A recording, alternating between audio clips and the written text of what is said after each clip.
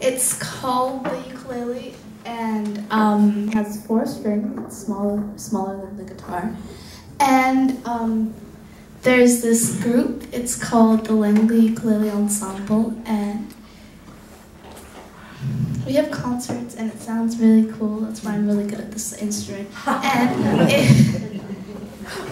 if you want to hear what this instrument sounds with like 20 other kids playing, you can come to Langley, BC on December 19th at either 3 or 7 p.m.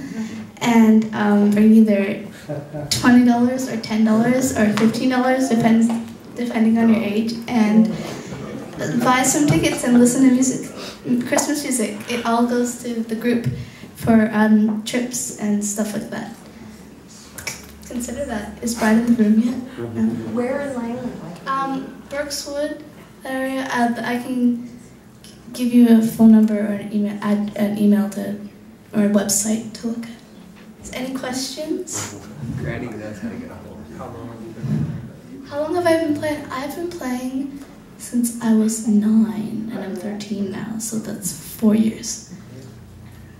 And is it ukulele? I can like go on a big spiel on how it's pronounced. So this instrument, where do you think it's from? Does anyone like want to ask or like guess? You can raise your hand, yell it out. Hawaii. Does anyone else want to have any second guesses? No? You're wrong. It's actually from Portugal, and the story is that these Portuguese sailors came to Hawaii with an instrument like the ukulele, except it's called the barguina, and they were playing it, and they were playing it really, really, really fast, and the Hawaiians were like, whoa, they're playing that instrument really, really fast, and their hands are like moving really, really fast, and it looks like they have ukulele, and ukulele translates to head lice.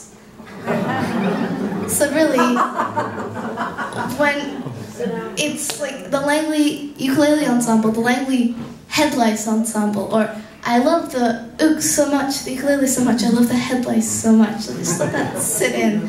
Anyway, Brad's here now. Hi, we're performing a few songs. Yeah, okay, so the Lila, this is my sister, by the way, her name's Lila, she's 8-ish. She's almost 8. Okay, anyway, here's the mic to her.